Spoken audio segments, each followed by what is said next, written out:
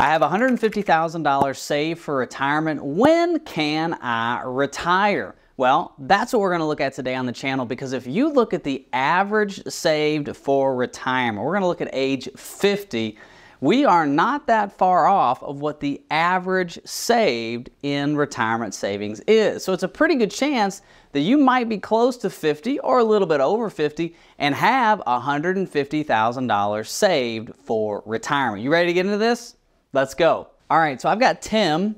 Tim's from Idaho, and I'm calling this the David versus Goliath scenario because Tim has done everything right when it comes to saving. Now, I know you might be thinking, Drew, he only has $150,000 saved for retirement. Well, Tim has had some curveballs thrown his way in life. He's gone through a divorce. He's also worked really hard to have zero debt. So he has a $250,000 home with zero mortgage. So most of his money has been going towards the home to pay off the debt and not to his retirement savings. And again, he went through a divorce, and anytime you go through a divorce, and you might know this, the assets get split and it's really hard to get back on your feet, but he's done it. So we're 50 years old. We have $150,000 saved for retirement. We have a salary of $85,000 gross per year. Social Security at 67 is going to be $2,658, so $2,658. Now that's at his full retirement age. So if he claims Social Security at 67, he's going to get 100% of his full retirement benefit. We'll talk a little bit more about Social Security as we get through the scenario. His contribution to his 401k right now is 10%. He's putting 10% of his $85,000 into his 401k. He's getting a 3% match from his company on the 401k. So about 13% is going into his 401k. Now, a good rule of thumb is you want to be saving somewhere between 10 and 15% of your gross annual salary every year for retirement, whether that's in a 401k, an IRA, a 403b. Maybe you do a mixture of 5% into your 401k to get your company match and another 5% into a Roth IRA, or 5% into your 401k and 5% into a brokerage account. Whatever it might be, you want to save somewhere between 10 and 15% of your gross. Now for Tim, he's been doing 10%, and he's getting a 3% match, so that puts us at 13%. So we're right where we want to be. I would like to get it to 15 to 20%, but we're working with what we're at right now. And again, he's doing a really good job. We have a $250,000 home, and there's no debt. Okay, now Tim, when he got divorced, he took on a mortgage and he took on some credit card debt. And so because of that, he really wanted to work himself out of the hole before he started to save for retirement. That was just his thought process, and now we've met and we're going to work through getting him to retirement, through retirement, and protect his ability to stay in retirement. So we've got $150,000 saved for retirement, and this is inside of his 401k. He does have about $10,000 in the bank, okay? Now, he's 50 years old, and he's asking the question, when can I retire? He understands that he cannot retire at 55. He's not going to retire at 60. He might not even retire at 65. He's just asking the question, Drew, when can I retire based on conservative projections? If we get market returns of 8, 9, 10, 15%, that's great. Maybe I can retire earlier. But what about some conservative market projections so that I can really answer the question, can I retire? So we've got a 5% and a 3% over on this side. And over here, we're going to have his salary net with taxes and contribution and his expenses. Okay? So what we're looking at is a couple different things. We're 50 years old and we have $150,000 saved. We're going to look at a 5% rate of return on the money in the stock market. So the $150,000 in his 401k, we're going to project out a 5% rate of return. Now, I realize that that is very low. And what I would much rather him do at 50 in his 401k, understanding that we're probably going to have to work 10, 15, 20 years, is to put that money in the S&P 500, a very simple S&P 500 index fund, 100% try to grow it as much as possible. Now, the S&P 500, the last 50 years, has averaged about 10%. It's 8% with inflation. So we are projecting 3% lower than what I'm actually recommending that he does in his 401k. And the reason that we are projecting it at a lower level is because I want to be conservative in our projections. Obviously, if things change as we update the EKG for Tim, we can make changes to his retirement plan. But if we project low and it comes in high, we're going to high five and chest bump. But if we project high and it comes in low, he's going to try to put my head on a stick somewhere, right? So we need to make sure that we're doing this in a conservative fashion. Now listen, if you would like a financial EKG, all the information is in the description below. Visit our website. We'd love to help you. So we're looking at a 5% rate of return for the money in the market. We're going to look at 3% inflation. So we're going to put inflation on his expenses, right? Because you know your expenses go up whether you working or not. We talk a lot about on this channel retired, people who are retired and looking at inflation. But listen, I'm working. I went to Costco the other day. I see inflation. The Fed might not see inflation, but I do. And so our expenses are going to have inflation on it too, and we're going to look at 3% for the rest of his life. So his income is $4,700 net. Now, let me explain net to you. Net is after taxes, so state, local, federal, after FICA, Social Security, after Medicare, okay? So that's net plus his contribution of 10%. So $4,700 net is what we're looking at. Net minus expenses is $1,275. So this is what we have left over at the end of each month. Now, I'm not saying that he can't take that money that's left over at the end of each month and repurpose that back into maybe a brokerage account or maybe into a Roth IRA or something like that. But what I would like to see Tim do is to build up his bank account. I don't believe that's enough. What if his AC goes out? That wipes out the $10K pretty quick, right? What if he needs a new car? That wipes out the $10K pretty quick. What I'd like to see Tim do, now that he's really worked hard to be debt-free, is to protect himself, protect his debt freedom by building up his emergency fund. You know, Dave Ramsey has it right. You want to build up this emergency fund. I'd like to see 12 to 24 months in emergency fund savings because who knows what the future holds. Now, that doesn't mean it has to sit in the bank and earn 0.01. You can put it in a high yield money market. You can, once you build this up, siphon a little bit off, put it into a CD or put it into something that's going to earn some interest. But I just want to see, as a single person, would like to see him build up his emergency fund. And once that gets built up, then we can repurpose some of that money back into the overall market. So from 50 to 60, now we are really working hard because he just paid off his house. We've gotten rid of all the debt. We want to grow these assets. So from 50 to 60, our $150,000 grows to $437,675. That's a lot of money.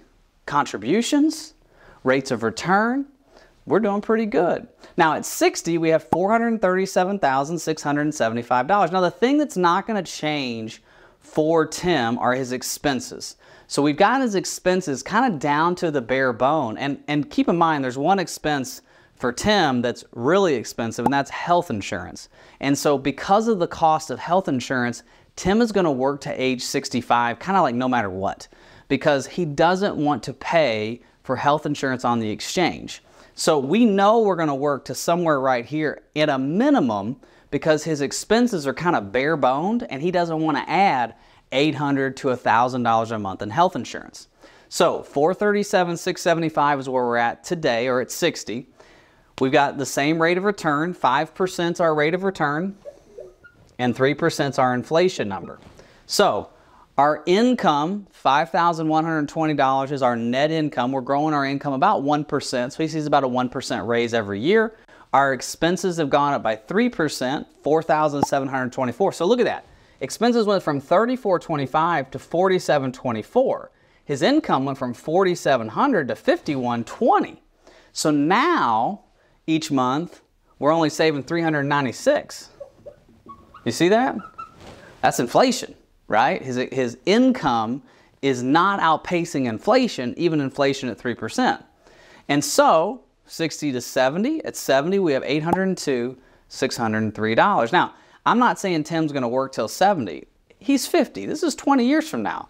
Like, I'm 38, 48, 50. I don't even know where I'm going to be at 58 years old. I mean, probably going to be doing this, but like, who knows?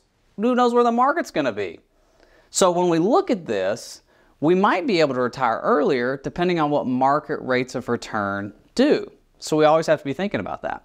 Again, look at this, 150 to 802. And I want to encourage you, if you're younger, if you're watching this in your 30s and 40s, Tim's making $85,000 a year. He gets a 1% increase on his salary. He's putting 10% into his contribution into his 401k. He gets a 3% match. And do you see what compound interest did over 20 years? That's God's greatest gift outside of Jesus, compound interest. You name something that's a greater gift than compound interest outside of Jesus, and I'll talk to you, but that's pretty darn good. So 802, 603 at 70. Now what we're going to do at 70 is we're going to ratchet down our rate of return. It's going to 4%. And the reason we're going to go to 4% is because now that we've retired, we want to be a little bit more conservative. We want our investment allocation to correctly position ourselves so that we're not facing the volatility. I call it the Walt Disney World Railroad versus Space Mountain. If you've ever been on any roller coaster, you know as soon as you get on, like, this is going to be terrifying or thrilling, however you feel about roller coasters. You know you're going to get off, but you don't really know how you're going to get there. And Space Mountain at Disney World, it's in the dark. And you feel like you're flying. Now, it's only going like 35 miles an hour, but in the dark with the sounds, you feel like, oh my gosh, I'm in space and I'm flying.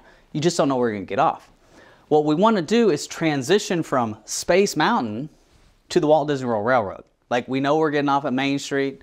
We know we're getting off at Tomorrowland. We know we're getting off at Frontierland. Like, we know we're getting off at these stops. It's set up.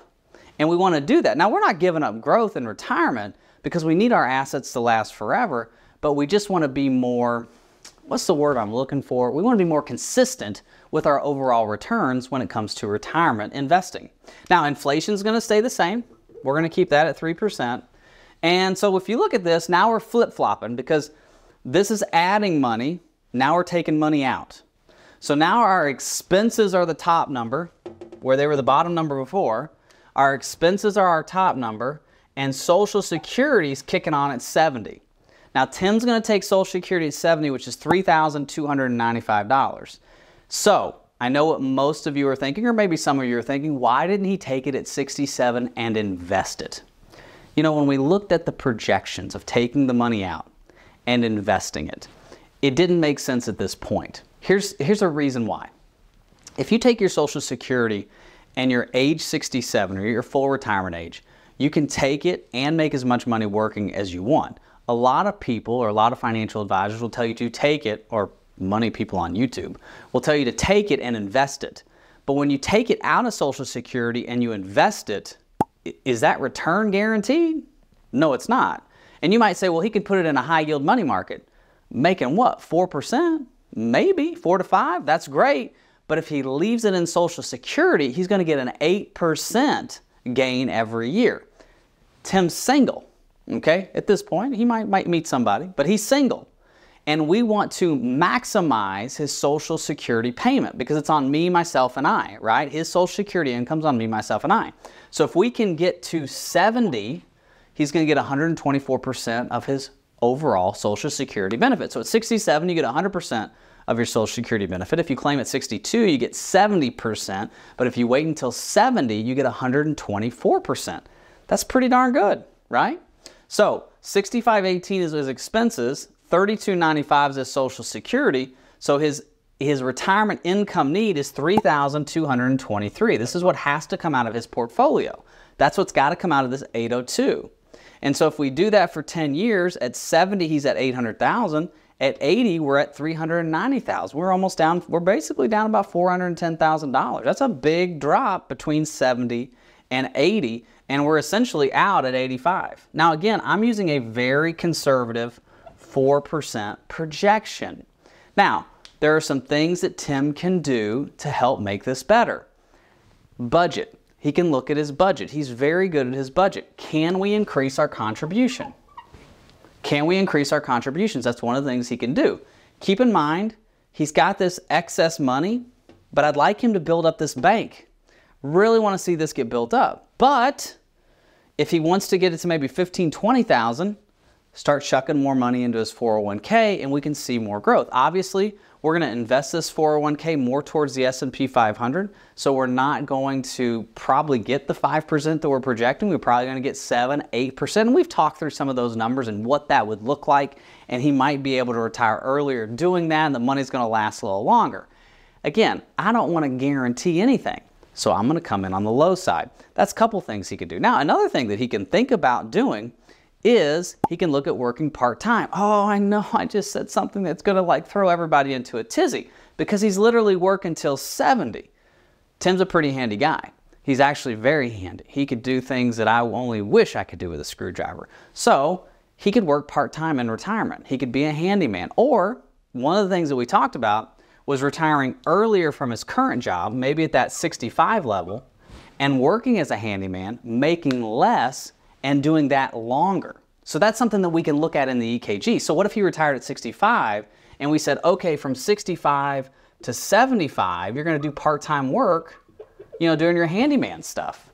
So instead of stopping at 70, we're going to stop at 65, which means the 401k contributions are going to stop. But if he's self-employed, we can start putting money into another investing vehicle, and we're going to do that a little bit longer. So those are things that we can work through to make sure this works for Tim. Keep in mind, 85 at 0, male mortality table right now is 84. Now, I hope he lives to 100. And we also have the house, right, that's appreciating. We're showing a 1% projection on the house. And the only reason I use 1% is because in Idaho, I have no idea what the real estate market's going to do in Idaho. I live in Florida. I have no idea what the real estate market in Florida is going to do. So we put a 1% projection on the house. So if we get to 80, right, we can do a reverse mortgage, sell the house, we could rent, move into independent living. So there's a lot of things that he can do to make sure that this money doesn't run out, okay? So I hope this video has helped you. David versus Goliath. I've got $150,000 saved. When can I retire? Thank you so much for watching. God bless. Bye-bye.